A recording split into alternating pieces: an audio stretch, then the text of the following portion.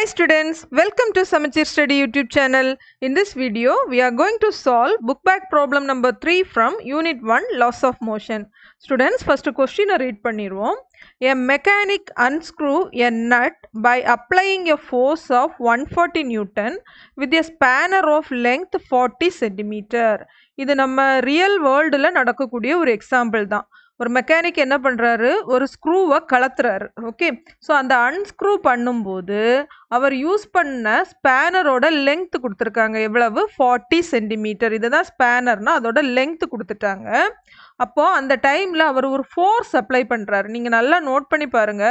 எப்பவுமே ஒரு நட்டை வந்து ரிமூவ் பண்ணணும் அப்படின்னு சொன்னா இந்த ஸ்பேனர் யூஸ் பண்ணி நம்ம அன்ஸ்க்ரூ பண்ணுவோம். அப்போ இதுல வந்து இந்த ஃபோர்ஸ் எப்படி கொடுப்போம்? நம்ம வந்து இந்த மாதிரி ஒரு ரொட்டேட்டிங் எஃபெக்ட் ஆட்டு இந்த ஃபோர்ஸை கொடுப்போம். ஓகேவா? ஸோ இந்த ஃபோர்ஸோட வேல்யூ எவ்வளோ கொடுத்துருக்காங்க? 140 நியூட்டன். அடுத்து என்ன கேட்டிருக்காங்கன்னா, what should be the length of the spanner if the force of 40 Newton is applied. So இப்போ ஃபோர்ஸை வந்து ரெடியூஸ் பண்ணுறோம், ஆனால் நட்டை வந்து அன்ஸ்க்ரூ பண்ணியாச்சு ஃபோர்ஸை ரெடியூஸ் பண்ணி. அந்த டைமில் உங்களுக்கு இந்த ஸ்பேனரோட லெங்த் எப்படி இருக்கும்னு கேட்டிருக்காங்க ஸ்டூடெண்ட்ஸை. ஸோ இப்போ கொஸ்டின் அண்டர்ஸ்டாண்ட் பண்ணியாச்சு. இனி இதை சால்வ் பண்ணணும்னா நமக்கு தியரட்டிக்கல் கான்செப்ட் தெரியணும், இதோட ஃபார்முலா தெரியணும். ஓகே, ஸோ அதை வந்து சின்னதாக நம்ம இப்போ படிச்சிடலாம். புக்கில் கொடுத்துருக்குறாங்க 1.4.6 சாப்டரில் moment of the force. The rotating or turning effect of a force about a fixed point or fixed axis is called moment of force about that point or torque. நல்லா note பண்ணுங்க, எங்கேயுமே டேர்னிங் எஃபெக்ட் நம்ம இப்போ தான் பார்த்தோம். அந்த ஸ்க்ரூவை unscrew பண்ணுறதுக்காக என்ன பண்ணுறாங்க, ஒரு டேர்னிங் எஃபெக்ட் கொடுக்குறாங்க அந்த ஸ்பேனருக்கு, அப்படி தானே? ஸோ அந்த ஃபோர்ஸை தான் என்ன சொல்லுவோம்? Moment of force about that பாயிண்ட்னு சொல்லுவோம். இல்லைன்னா அதுக்கு இன்னொரு நேம் வந்து டார்க், அதாவது டவுங்கிற சிம்பிளில் சொல்கிறது. ஸோ இப்போ இந்த டவ்வோட வேல்யூ எப்படி இருக்கும்னா, product of force and the perpendicular distance between the fixed point or fixed axis. So நல்லா பாருங்க, அந்த டேர்னிங் எஃபெக்ட் டார்க்கோட ஃபார்முலா வந்து F multiplied by distance. So இப்போ இந்த ஸ்க்ரூ ப்ராப்ளத்தை பார்ப்போம். ஸோ இதுதான் வந்து உங்களோட நட்டை நீங்கள் வந்து அன்ஸ்க்ரூ பண்ணுறீங்க. ஸோ அந்த மாதிரி பண்ணும்போது அந்த ஸ்பேனரோட லெங்க்த்து தான் distance D. Okay, so apply பண்ணக்கூடிய ஃபோர்ஸ் F. அப்போ Fம் Dயும் தெரிஞ்சால் உங்களுக்கு டார்க்கு கால்குலேட் பண்ணலாம் ஸ்டூடெண்ட்ஸ். இதுதான் இதுக்கு பிஹைண்டாக உள்ள தியரட்டிக்கல் கான்செப்ட். ஸோ இதை பேஸ் பண்ணி நம்ம இப்போ இந்த ப்ராப்ளத்தில் given values எழுதிப்போம். Okay, so given values என்ன? ரெண்டு கேஸாக இதை நோட் பண்ணிப்போம், case 1 and case 2. So for case 1 என்ன வேல்யூ கொடுத்துருக்குறாங்கன்னு பாருங்க, ஃபோர்ஸ் வேல்யூ கொடுத்துருக்குறாங்க. ஸோ ஃபார் அன்ஸ்க்ரூ என்ன ஃபோர்ஸ் அப்ளை பண்ணுவோம்? F1 equal to 140 Newton. Okay, so 140 Newton எழுதியாச்சு. அடுத்து என்ன கொடுத்துருக்காங்க? லெங்த் ஆஃப் த ஸ்பேனர், அதைத்தான் நம்ம டிஸ்டன்ஸும் நோட் பண்ணுறோம். D1 equal to 40 centimetre. Okay, அடுத்தது நம்ம நோட் பண்ண போகிறது கேஸ் 2. கேஸ் 2ங்கிறது தான் கொஸ்டின். என்ன செய்ய போகிறோம்? ஃபோர்ஸ் வந்து 40 நியூட்டன் அப்ளை பண்ண போகிறோம். அதாவது F2 40 நியூட்டனாக இருந்துச்சுன்னு சொன்னால் அந்த ஸ்பேனரோட லெங்க், தட் மீன்ஸ் D2 எவ்வளவுன்னு கேட்டிருக்கிறாங்க. ஓகே, நம்ம கால்குலேட் பண்ண வேண்டியது D2. அதாவது செகண்ட் கேஸில் 40 நியூட்டன் அப்ளை பண்ணும்போது அந்த ஸ்பேனர் என்ன லெங்த் இருக்கணும்னு. இப்போ ஃபார்முலா எழுதலாமா? What is the formula for dark? Dark equal to force multiplied by distance. So first கேஸுக்கு டார்க் எப்படி எழுதுவோம்? T1 equal to 140 multiplied by 40.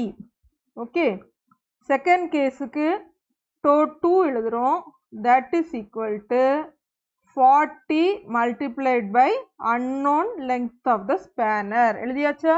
இப்போ என்னது, ரெண்டுலேயுமே நம்ம வந்து அந்த அன்ஸ்க்ரூ பண்ணியாச்சு நட்டை.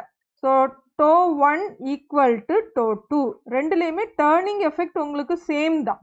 ஓகே, ஸோ இப்போ இந்த ரெண்டையும் நம்ம ஈக்குவேட் பண்ணணும்னா equate both the turning effects or torque. அதுதான் இதோட கான்செப்ட். டோ 1 டோ 2 ஈக்குவலா இருக்கும். அப்படின்னா எப்படி எழுதுவோம்? F1 into D1 equal to F2 into D2. டைரக்டா எழுதிடலாமா? நம்ம ஆல்ரெடி சப்ஸ்டியூட் பண்ணியிருக்கிறோம். அந்த வேல்யூஸை நோட் பண்ணிப்போம். 140 into 40 equal to 40 into D2. So நமக்கு வேண்டிய D2 மட்டும் ஒரு சைடு எடுத்துப்போம். So D2 equal to 140 multiplied by 40. இந்த 40 இங்கே டினாமினேட்டரில் வந்துடும், ஈக்குவலுக்கு ஆப்போசிட் சைடில் வரும்போது. ஸோ ரெண்டையும் கேன்சல் பண்ணிடலாமா? 40யும் 40யும் கேன்சல் பண்ணிங்கன்னா D2ஓட வேல்யூ எவ்வளவு கிடைக்கும்? 140. யூனிட் என்னது? சென்டிமீட்டர். ஏன்னா நம்ம எல்லாமே சென்டிமீட்டரில் தான் சப்ஸ்டியூட் பண்ணியிருக்கிறோம். நம்மளுக்கு லெங்த்தோட SI unit metre. So convert the centimetre to metre. அப்போ என்ன செய்வோம்? 140 டிவைடட் பை 100, அதாவது 140 மல்டிப்ளைட் பை 10 பவர் மைனஸ் 2. ஓகேவா? ஸோ அதுதான் டிவைடட் பை 100 எழுதினீங்கன்னா எவ்வளோ வரும்? 1.4 meters. So length of the spanner is 1.4 meters. இவ்வளவுதான் ஸ்டூடெண்ட்ஸ் இந்த ப்ராப்ளம். ரொம்பவே சிம்பிளான ஸ்டெப்ஸ் தான் ஸ்டூடெண்ட்ஸ். ஒன்ஸ் அகெயின் அந்த ஸ்டெப்ஸ் மட்டும் நோட் பண்ணிடலாம். First you have to write force in first case. Given applied force எவ்வளவு? 140 Newton and the spanner length 40 centimeter. So for case 2, F2 is given 40 Newton, D2 is unknown. So you have to write the formula torque. Torque equal to force into distance. So substitute tau 1 equal to tau 2. So substitute all the values of F1, D1 and F2. So you can find D2 value. Finally write D2 in terms of meter. That's all. So length of the spanner is 1.4 meter. இதில் இன்னொரு point note பண்ணுங்க. நீங்கள் இந்த concept understand பண்ணீங்கன்னா, அதாவது எந்த அளவுக்கு இந்த ஸ்பேனரோட லெங்க்த்து இன்க்ரீஸ் ஆகுதோ அந்த அளவுக்கு லெஸ்ஸர் ஃபோர்ஸ் அப்ளை பண்ணால் போதும். ஓகே, இந்த கொஸ்டின்லேயே நோட் பண்ணுங்க. 140 நியூட்டன் ஹையர் ஃபோர்ஸ் அப்ளை பண்ணும்போது அதோட லெங்க் வந்து 40 சென்டிமீட்டர். இப்போ நீங்கள் கேல்குலேட் பண்ணியிருக்கீங்க length of the spanner is 140 centimetre. So length of the spanner increase ஆகும்போது அதே ஸ்க்ரூவை கலத்துறதுக்காக நீங்கள் லெஸ்ஸர் ஃபோர்ஸ் அப்ளை பண்ணினா போதும். இதுதான் இதுக்கு பிஹைண்ட் உள்ள logic. Okay students, hope you understand this concept. If you like this video, please subscribe and share it to your friends. Thank you so much for watching.